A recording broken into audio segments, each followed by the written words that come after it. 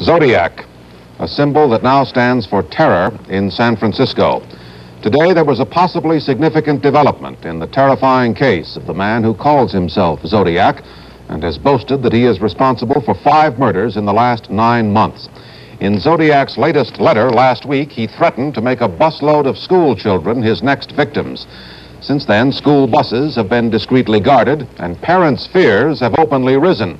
This morning, the people of San Francisco heard a man who claimed to be Zodiac talking on the air during a television conversation program with attorney Melvin Belli and the program's host, Jim Dunbar.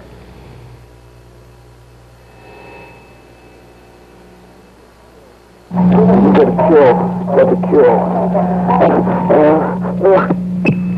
That was the voice of a man who called himself the Zodiac Killer. He's talking to attorney Melvin Belli by phone on a television conversation show. This bizarre situation began at 2 o'clock this morning when the so-called Zodiac telephoned police headquarters. He said he was sick, he needed help, and he wanted to talk to Belli on television. All the scheduled guests were canceled from the show on the ABC station KGO. Belli waited for Zodiac to call on the private line. The phone was not tapped. The killer telephoned 12 times. He spoke very little, with attorney Belli trying to draw him out. Jim said, well, maybe he's afraid of being beaten up or something like that. Now,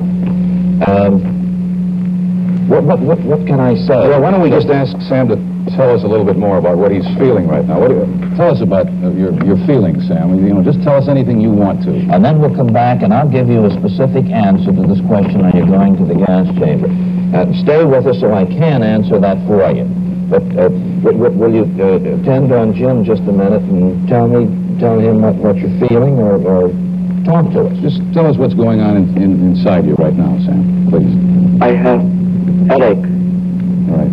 How long have you had those headaches, Sam? In a long time? Since I killed a kid.